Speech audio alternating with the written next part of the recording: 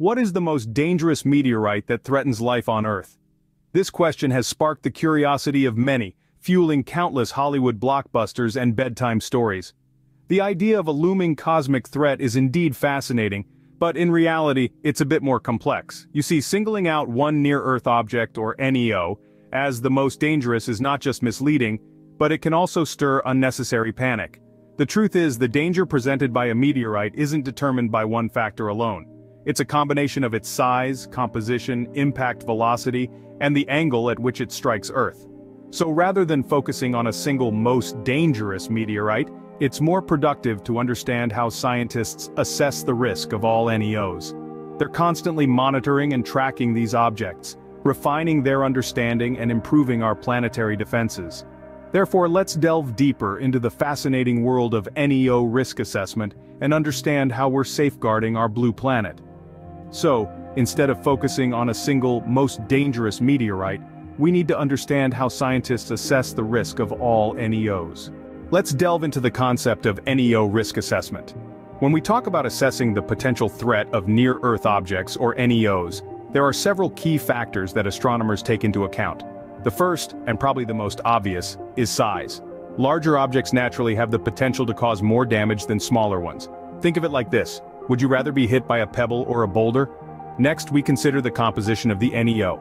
Is it metallic or carbonaceous? This is important because metallic asteroids are more likely to survive their journey through our atmosphere intact, while carbonaceous ones are more likely to break up before hitting the surface. Then, we look at the object's impact velocity, or how fast it's moving. A faster-moving NEO will release more energy upon impact, which means more devastation. Imagine throwing a baseball versus a fastball. The faster it goes, the harder it hits. Finally, we examine the impact angle. A glancing blow can disperse the object's energy over a wider area, while a direct hit focuses it all in one place. This is why meteor showers, which are caused by small particles hitting our atmosphere at an angle, are beautiful to watch but don't cause any significant damage. It's important to note that astronomers are constantly monitoring and tracking NEOs using these factors.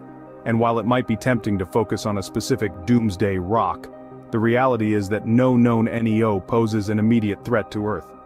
Rather than sparking unnecessary fear, we should be acknowledging the ongoing research and international collaboration that's dedicated to keeping our planet safe. As you can see, NEO risk assessment is a complex process that takes into account many variables. It's not as simple as pointing to one most dangerous object. Instead, it's a continual process of monitoring, assessing, and planning, a testament to our commitment to understanding and protecting our home planet. But what is the real threat we should be worried about? Well, it's not a single meteorite or asteroid. In fact, no known near-Earth object poses an immediate threat to our planet. The real danger lies in complacency and misinformation. If we focus too much on the idea of a single devastating impactor, we may overlook the importance of ongoing research and the ever-vigilant watch kept by astronomers worldwide. This is where international collaboration comes into play. Our best defense against potential asteroid threats is a united front. Scientists across the globe work together, sharing data and refining detection techniques to ensure we're prepared for any cosmic curveballs.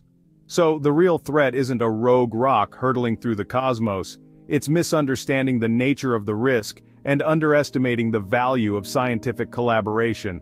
Rather than focusing on a specific doomsday rock, we should appreciate the ongoing efforts to protect our planet.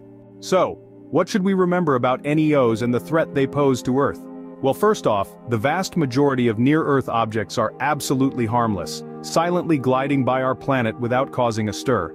It's important not to lose sight of this fact amidst all the talk of potential threats. Secondly, our best defense against NEOs isn't a superhero or a space fleet, but rather continuous scientific monitoring and tracking.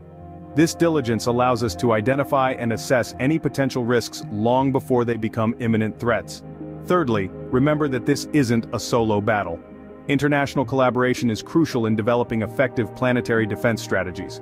We're all in this together, after all. And lastly, let's not get caught up in the drama of specific dangerous objects.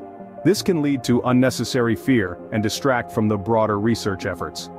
By understanding the science behind NEO assessment and the ongoing efforts to protect our planet, we can move forward with informed awareness instead of undue worry.